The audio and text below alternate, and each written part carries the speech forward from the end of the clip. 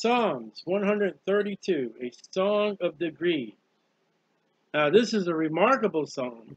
It's going to be about the millennium and about the promises made to David. And there are some that suggest that this was written by Nathan, the prophet. And Lord, remember David and his. So it's not David writing, because he wouldn't say his afflictions. Look at all the troubles David's in. Lord, don't forget him. You know, it'd be great if we all had somebody that prayed like that for you.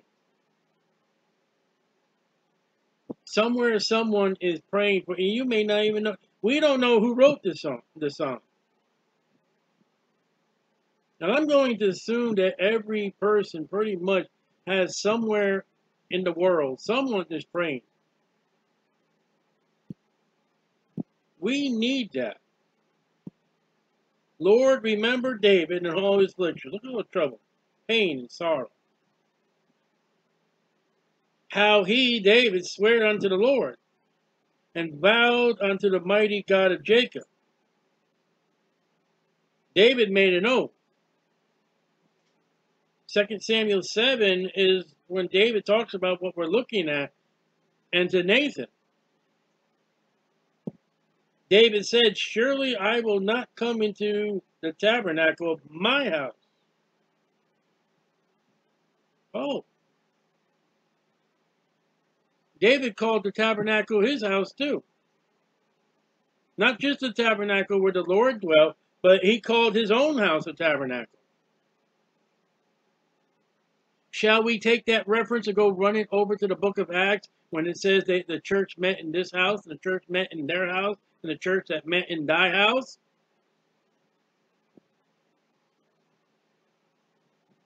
Shall we run the cross reference?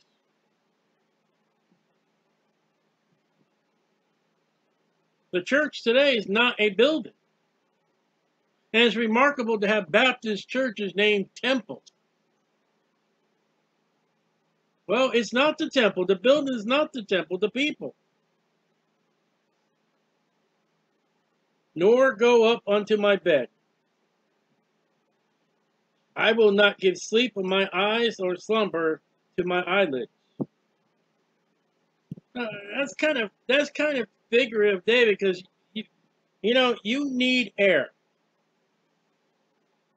Air is a priority. You don't have air, you're not going to live long. I don't even think it's minutes.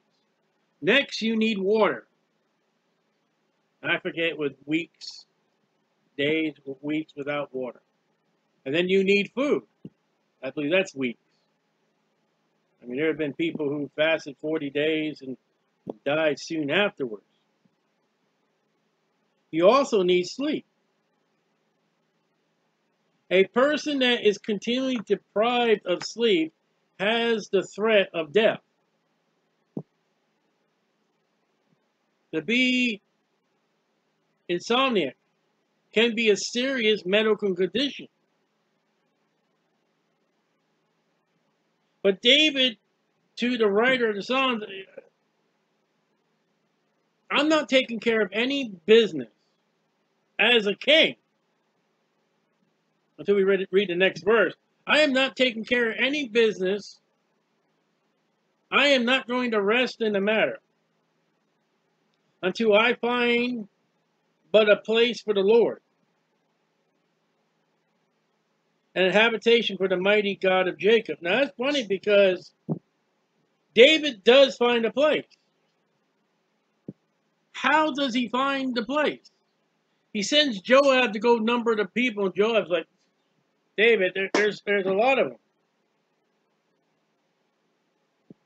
There's a lot of people. And Joab goes about numbering the people angrily, and he doesn't even do the full job. And the Lord comes back, I forget, maybe Nathan, but comes back to the prophet and says, David, and the Bible says that God provoked David to number Israel, and the devil provoked David to number Israel. God was angry with Israel, not David. And God said to David, you got three choices. Be chasing your enemies, sword of the Lord, the angel of the Lord, or I think the other one was famine.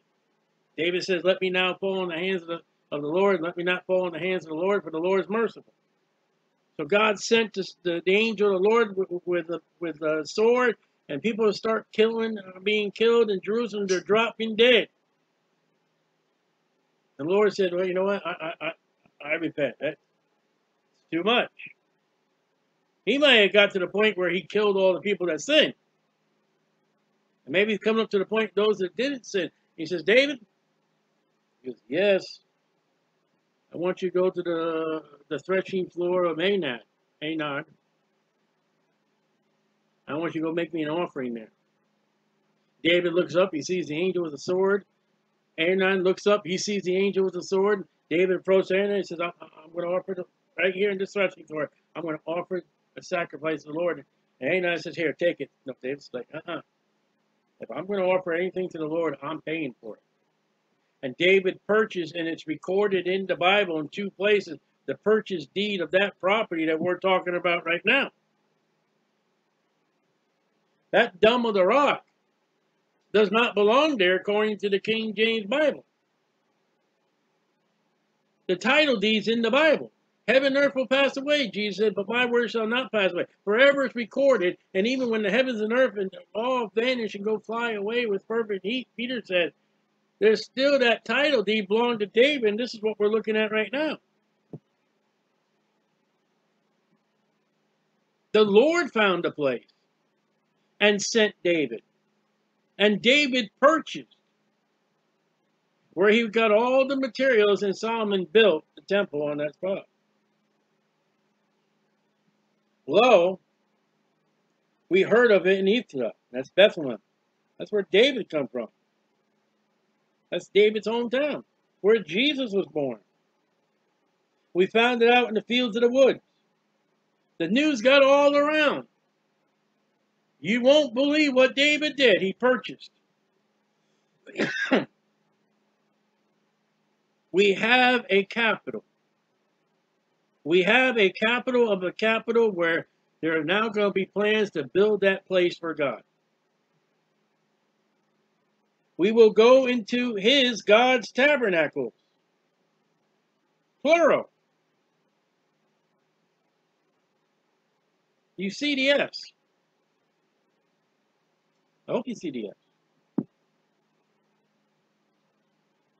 You know, they say that they moved the ark into Solomon's temple, but they never ever said that that tabernacle that David had, the curtains, it never said they got rid of that. Now, within time, it was destroyed. Soon when Babylon came, tabernacle, maybe all the courts, the rooms.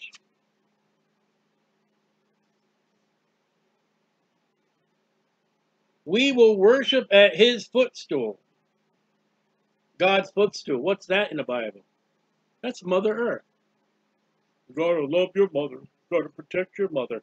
God says, I put my feet upon that. He sits in heaven and says, I just put my feet on the earth.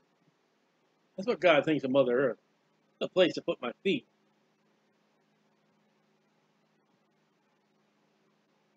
And all those that love Mother Earth and worship Mother Earth are at the feet of God. Whoa. I'm not at the feet of God. The Bible says, I believe it's Hebrews, I am in the presence of God. I am seated in holy places. My body hasn't made it yet. My soul hasn't. But I am seated in heavenly place. Let I go boldly into the throne of grace. This world is not my home, though many Christians have it to be. Many Christians are established at the feet of Jesus because they love the world, they love the earth, and they love everything else. Man, I am in heavenly places. That's what God thinks of this earth. One day he's going to get his foot and turn the earth into a football. Boing! Arise! Guess what that is? When you hear the Bible, the Lord arise, God arise. That's Jesus Christ's second advent, Jehovah Witness, Lord, capital L, capital O, capital R, capital D. And they say, Jesus is not, I've heard them tell me, Jesus is not God. And you're not smart, you're a moron. Yes, I told him that. Arise, O Lord, into thy rest. And there's much rest spoken about in Hebrews. Talking to the Israel people, to the Jewish people, to the Hebrews people. The rest in the land. It's not church age doctrine. I believe Israel is going to get the new earth. Revelation 21 and 22. Permanent rest. Thou, God, and the ark of thy strength. Well, the ark's right there. And it will be moved into Solomon's temple.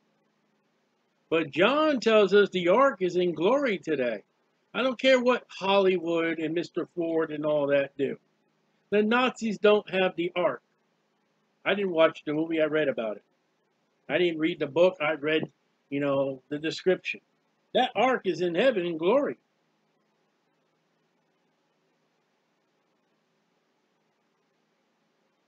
Let thy priests, this is millennial, be clothed with righteousness. That can't be today in the church age. There are no priests. Or there are priests, but we don't know who they are. Are the priests righteous in the time of David? Solomon's got to scold them out during his reign. There's a time that some of the priests went for Solomon's brother there, I forget what his name is, with Joab and all them to usurp the authority of Solomon and David.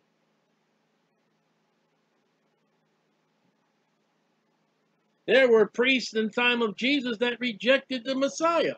But we're all looking forward to Calvary. Let thy saints shout for joy. Let me ask you a question. The Catholic Church says saints are dead. And once they die, if they've done some kind of miracle, this is Catholic Church, I was Catholic, they can be claimed as sainthood. How does a saint shout for joy if he's dead? Hey, don't bury me, I'm alive. So again, Jehovah Witnesses have it wrong, the Catholics have it wrong, and you're all angry with me because I kicked the religions, and I kicked the church, and I kicked Baptists with the Word of God. Be angry with God, don't be angry with me. Saints in the Catholic Church are dead people. Saints in the Bible are dead and alive. I am a saint, and I have no halo around my head. Many Christians would love to put a rope around my head. For thy servant David's sake, so it's not David, turn not away the face of thy anointed. David's anointed the king. I'm trying to think. I think he was anointed twice.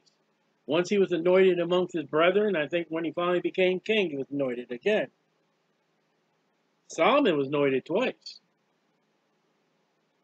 Solomon was not anointed when David said, hey, they're not the kingdom, you are.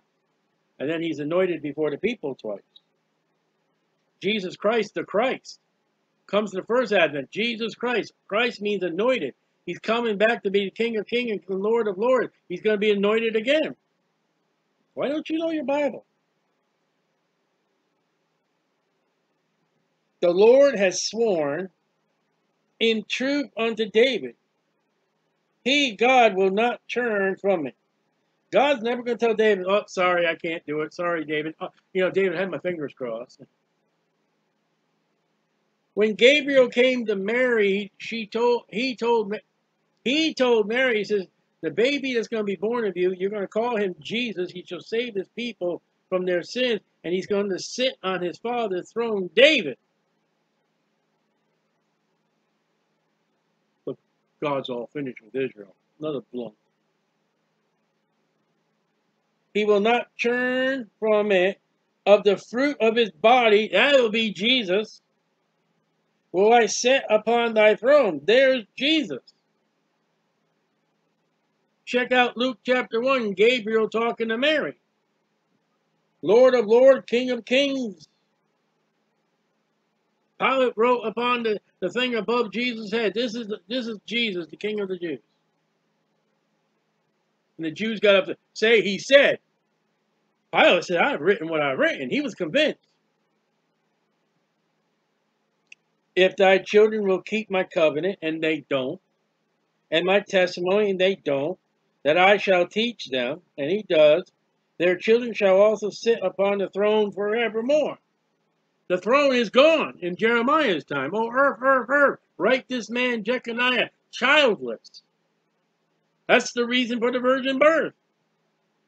During Jeremiah's time and Jeconiah, God says that I am done. I am finished. Well, Lord, how are you going to have the kingdom of David keep that promise? I'm going to do a miracle. A virgin shall conceive a seed. The virgin was of David, of David's seed. The man that would adopt Jesus, that would marry that virgin, is of David. For the Lord has chosen Zion. That's the place where David bought. He has desired for his habitation. Right now, it's the Dome of the Rock. Dome, the dump, dump. That Dome of the Rock is going to go bye-bye one day. Our rock is Jesus. Their rock. This is my rest, and you always see that in Hebrews. Here, Zion, will I dwell. Jesus. I mean, when Solomon builds that temple and sets it up, that's only temporary. Babylon comes in and destroys it all. And then they set it back up in 70 AD. Titus comes and sacks it. I don't think God's going to dwell in the temple in Jerusalem when, when the Antichrist is there. No. For I have desired it. And he kept telling throughout the law, a place where I shall put my name, a place where I shall put my name, of the tribes of Israel where I shall put my name. I will abundantly bless, make happy, her provision, Zion, Jerusalem, everything she needs. That's millennial. I will satisfy her poor with bread. The curse is removed off the earth, and man, the gardens are overflowing. The grapes don't turn into alcohol. I will also clothe her priests with salvation. That's not to. And do you think you know what the Catholic priests do with that one? Is the Catholic Church sitting on Zion? Be careful. You see, as a Bible-believing, born-again Christian, we're going to take a route over to the Holy City and visit Jerusalem. And we're going to pay the Arabs and we're going to pay the Catholics to tell us a bunch of lies. This is what Jesus, and this is what, that's a bunch of lies.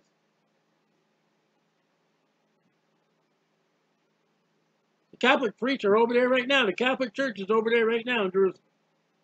Along with the Arabs. All of them against Israel. The Catholic Church, I will clothe my priests with salvation. You mean the ones who have been sleeping and fornicating with the altar boys? You mean the ones who have adulterous relationships with the nuns?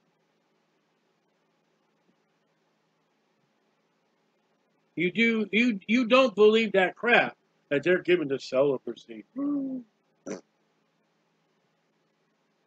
That's the priest of Levi that's going to be set up. The tribe of Levi is mentioned of the 144,000, and there are priests in the temple before the Lord Jesus Christ. And her saints, those are alive, shall shout aloud for joy. Kind of hard if you're dead. So you see the two classes of people in verse 16 for the Catholic. You got the priests. And you got those who've died and done miracles or something like that. It's the hierarchy of the Catholic Church, verse 16, which is a bunch of bunk. When somebody important dies in the Catholic Church, they examine their life and, oh, look at that, could be a miracle, and then they make them a saint. It'd be a miracle if they're in heaven. There will I, God, make the horn of David to bud. And the horn is a strength. It's the animal strength. It's also the vessel used to carry the anointing oil. God, I have ordained a lamp for my anointed. Jesus said, I am the light of the world. There's a light. His enemy, David's enemy, will I clothe with shame. The United Nations, the Arabians, the Nazis, all the people that curse Israel, there's your shame. There's the goats when Jesus Christ comes back. The Bible said that when they see Jesus coming, they're going to take their golds and their idols and all their crap, and they're going to throw it to the holes and to the bats and say, please protect us from the one that's coming. I know you don't like crap.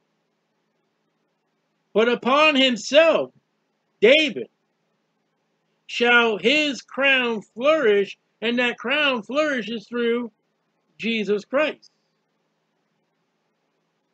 Go see Gabriel. Hey, you know what? I don't believe you're going to go look it up. Let's go, Luke. I don't trust you to go look it up.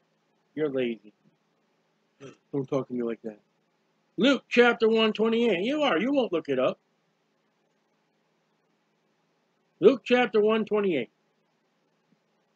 And the angel, would be Gabriel, came unto her and said, Hail, thou art highly favored,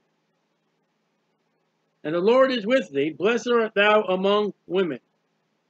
Now go check that out with Judges 5:24, where Jael got a better blessing than Mary did. Go check that out. You probably won't, but I'm telling you, Judges 5:24, Jael. See, many people, you tell them to go check up the scriptures, and they don't check the scriptures. When I tell you to go check the scriptures, and you don't check out the scriptures, guess who's going to be held accountable at the judgment seat of Christ? And when she, Mary, saw him, was troubled at his saying, and cast in her mind what manner of salutation this should be. The angel said unto her, Fear not, Mary, for thou hast found favor with God. And behold, thou shalt conceive in thy womb, and shalt bring forth a son. Well, 50-50. Unless you live 2020 where you have all kinds of, but there's only two genders in the Bible. And thou shalt call his name Jesus. For he shall be great, and shall be called the Son of the Highest. And the Lord God will give unto him the throne of his father David. And he shall reign over the house of Jacob forever. And for his kingdom there shall be no end. And Mary said unto the angel, Well, how shall this be, seeing I know not a man? I'm a virgin. Mr. Angel, it's impossible for me to have a baby. Angel answered, said unto her, The Holy Ghost shall come upon thee, and the power of the highest God shall overshadow thee. Therefore also that holy thing, the baby in the womb, called a thing, which shall be born of thee shall be called the Son of God. There it is. When God cursed out Caniah, he's got to have a virgin conceived, because there could be nobody of Caniah anymore. And Caniah's name is removed from Matthew chapter 1.